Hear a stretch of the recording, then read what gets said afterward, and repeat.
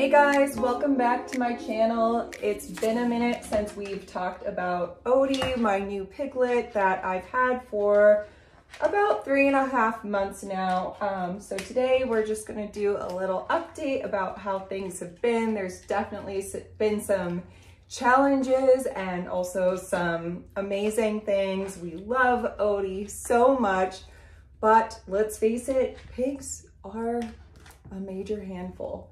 So if you are considering a pet pig or you just want to know the reality of what it's like to have one, then this is a great video for you to watch because I'm going to be totally honest with you guys about how it's been. And let me just say, they are not joking when people say that having a pig is like having a permanent toddler. Odie is about 5.5 months now. As you probably can see, he's definitely bigger than he was in my last video that I did of our 1-month update. Odie is incredibly smart. Training him different tricks and using buttons to communicate has been a breeze with him.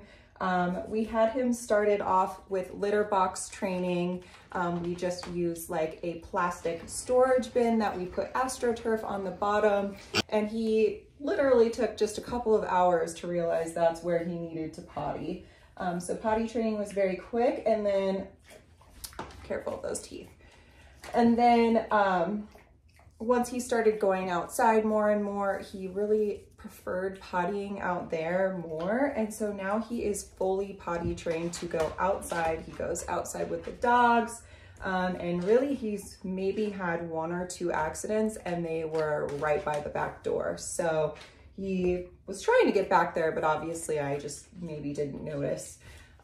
So he's doing fantastic with that. The training part is an absolute breeze with these guys. It's no joke that they are truly one of the smartest animals on the planet. However, as you can see, they're also extremely food driven, so that helps with the training. I would say the first month or 2 with Odie was really trying to get him to be less fearful. Piglets are extremely scared animals because they're prey animals, so rightfully so. So it was really about building that trust with him, and now he is so much more confident. I can pick him up now without screaming for the most part, but piglets really do hate to be picked up. So he does still scream, and it will definitely blow your eardrums.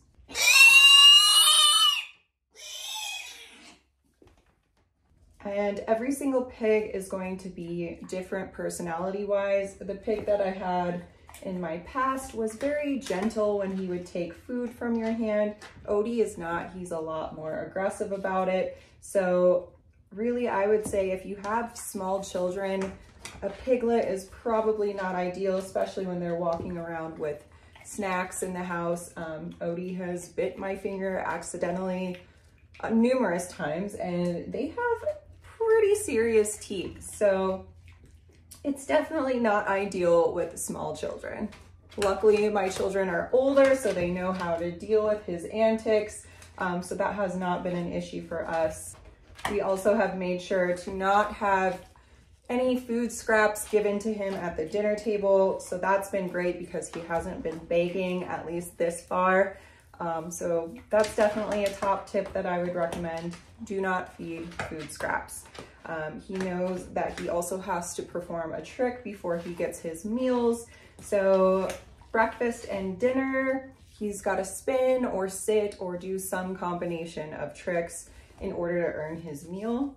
Right now, I'm just trying to keep him on camera. So he's getting his fair share of Cheerios right now. But I'll go ahead and show you the tricks that we've been working on. They're pretty much the same ones as my last video, but he has them down packed now. Sit, sit, good. Spin, spin the other way. Good boy. Fist bump, no, down, fist bump. There you go. Down.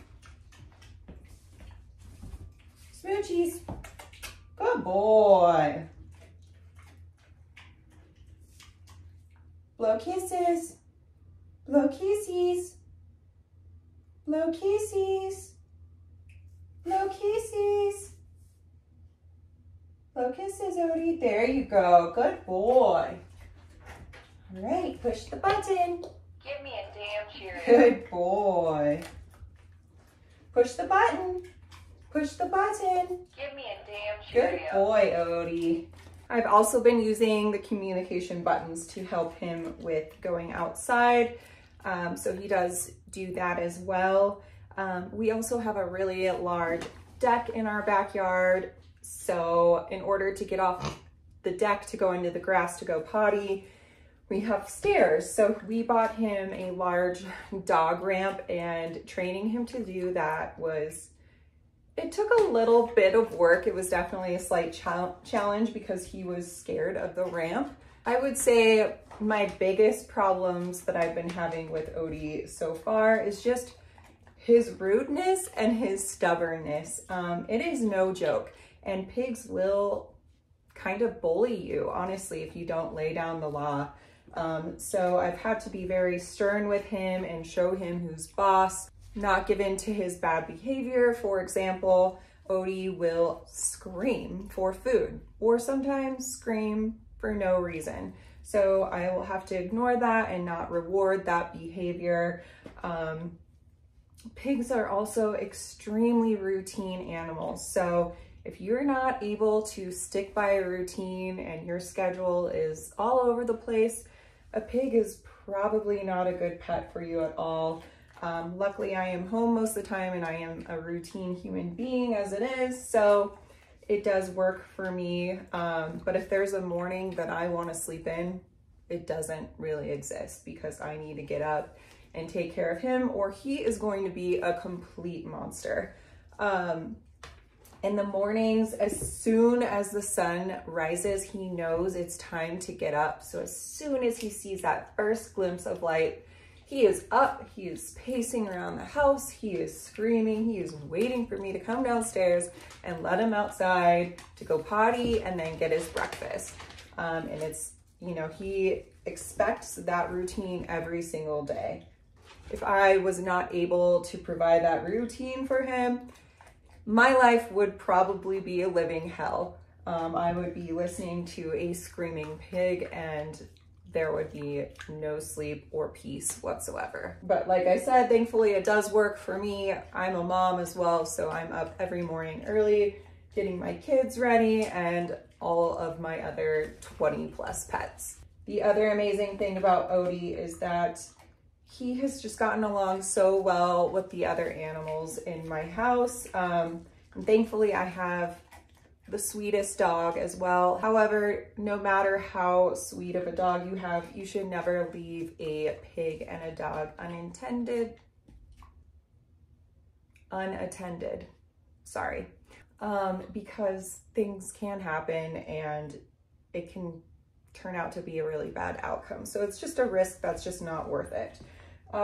Odie does get free reign of the house when we are gone. However, trash can has to be up on the counter. He will, even despite his small size, he will knock the trash can over and he will eat everything in it. So we cannot leave the trash can down at all or any food within reach. Some of my favorite things about Odie is just, I mean, his personality. He is hilarious and has brought so much joy to our house. Just listening to him walk around on his little hooves, tip-tapping and oinking is hilarious, and it's so much fun. Odie is also the best snuggler in the entire world. He cuddles so hard. It is my favorite thing to just end my day on the couch with my pig cuddling. It's an amazing thing. So I think my next plan, my next goals with Odie are to really continue to work on his behavior, obviously.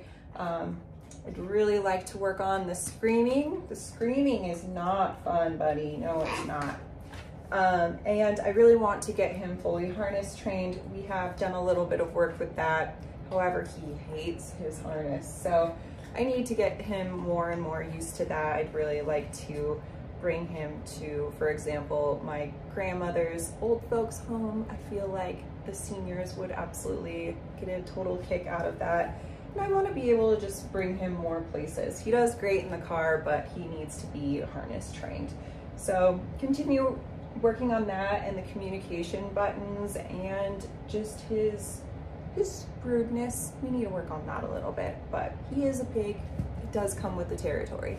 All right, guys, well, that's all that I have for this episode. I know it's a quick one. I just wanted to give you a brief update on Odie and let you know how things are going with him. I do have some longer episodes coming out, probably the end of this week or next. So be ready for some heavier topics. And until then, you guys take care. And before you go, hit that subscribe button if you haven't already. I do put out weekly pet care videos, and I share a lot of care information and just overall lifestyle with 20+ pets. Thank you all for being here, and I'll catch you guys on the next one.